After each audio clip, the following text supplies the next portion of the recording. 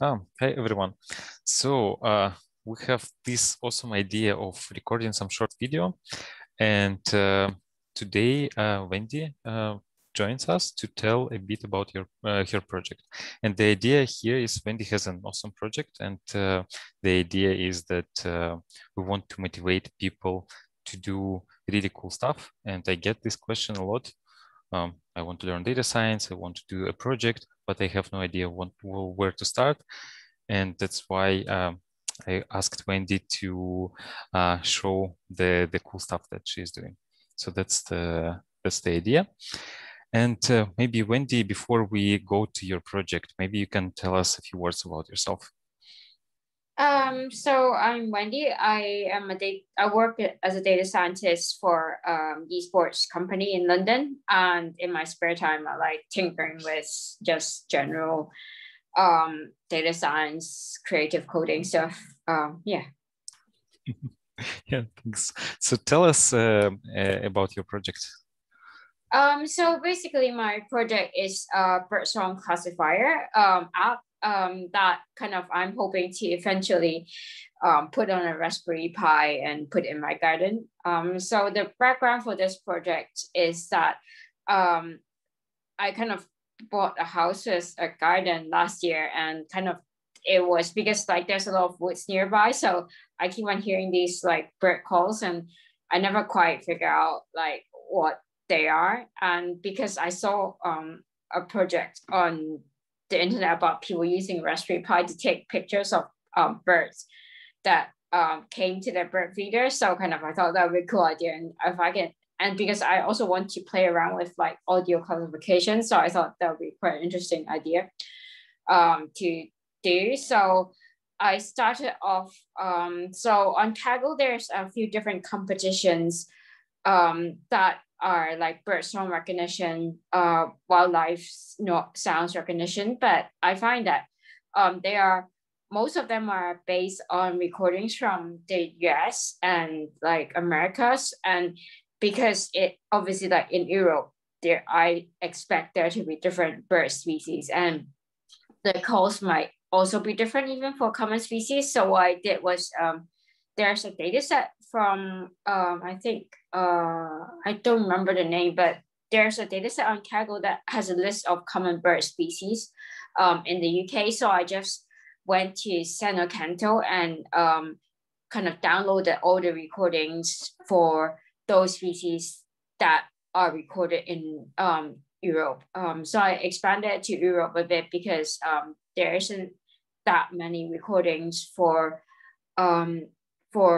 just the UK for the less common birds. So I think there's around 80 species or so that I was testing it on. So kind of I also filtered the data set for just a higher quality recording. So there's like on Seno Canto, which is a very big website for bird recordings. There's like different data qualities, and I just chose the easier high quality recordings because I thought, well, I just want to get something to work first before worrying about like for example handling environmental noise and all that kind of thing. So after I download the data sets, I kind of have an inspection, and there are already some issues that I thought of is that some recordings are really long, like 8-10 minutes, and some are really short, like 10-15 seconds. So that's one thing that I might need to handle. And then the other thing is that especially for the longer recordings, there's also a potential for a mix of different birds. Like for example, if it's a chorus, then you're likely to have multiple species. And the third is that it takes like 80 classes, so it's hard to know in advance how well the classifier will work or not. So what I did was, so in audio classification, there's one very common way that people do it is for spectrograms, but there's also newer models that run on just waveforms, and one of them is a model that you can get on TensorFlow Hub. It's called Yamnet, and basically it kind of is also detects when sound events happen. So it basically tries to detect what's the event at each timestamp, sort of thing. And I thought that would be quite useful as a starting baseline, so or fine tuning. So I basically just try to run my waveforms through Yamnet and then use a linear layer on top of it to kind of do the final like classification. It was and I used the top 5 accuracy as a metric.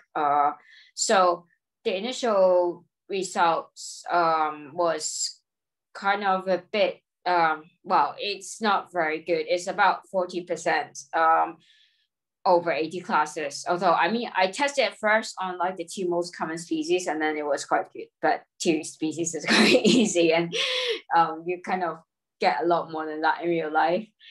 And then so I thought of like, can I use Yamnet to just clean my data? So because there are like 3 original classes in, so Yamnet is trained on a very big set of videos, I think from YouTube. They have a lot of different classes for different events like singing, talking, whatever, but there's actually there are 3 classes that correspond to birdsong.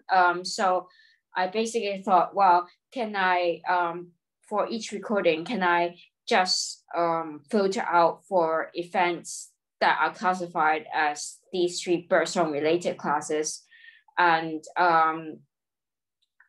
what I did was kind of, if it's anything a score of above 0.2, which is arbitrary, like probability that is a bird call over 0.2, then I just kind of keep that section, and then I pass it through a high pass filter to remove like a bit more environmental noise, and then I save the recording.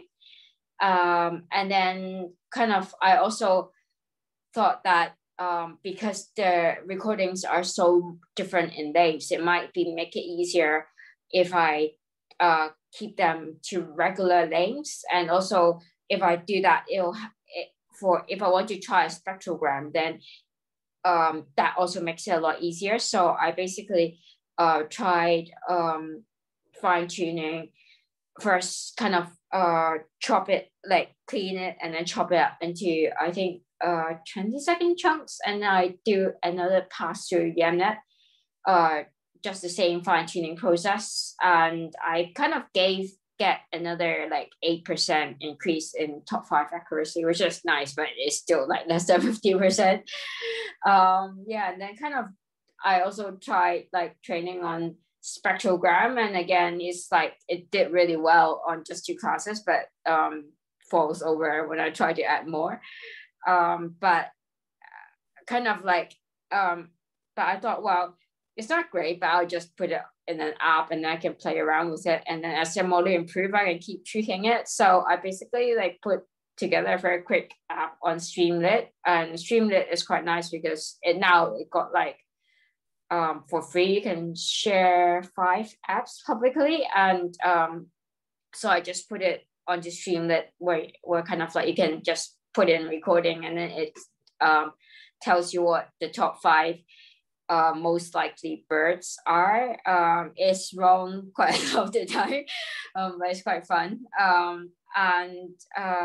Yeah, kind of I think for the deployment initially, I actually tried putting the model on Algorithmia, because you can kind of have Algorithmia is basically a model serving service, and I thought it would be quite useful to learn how to use something external like that for like larger models, but I can't seem to call it properly from Streamlit. So as it turns out, my model was only about 2 megabytes anyway. So I just put it on GitHub and like deploy on Streamlit. Yeah, so that's about it. That's cool. So now can you yourself recognize different bird species by listening to their songs? Not really. I kind of start recognizing a few more, but not very confidently. I mean, I never really paid that much attention to like different birds before I started the project. Because there is one annoying bird that wakes me up every morning. So I'm really wondering. I like how it's signed, like the voice of the bird, but it's annoying because it's too early. So I'm wondering what this bird is. Should maybe record and test it. Can you show us this Streamlit that you deployed, this Streamlit tab? Yeah, so basically, it's very simple interface. You just kind of, you can just drag and drop stuff. So I have got a Blackboard recording that I know works. So basically, I just drop it here. I can play this as well. So it's a common blackbird. That's the most likely class, right?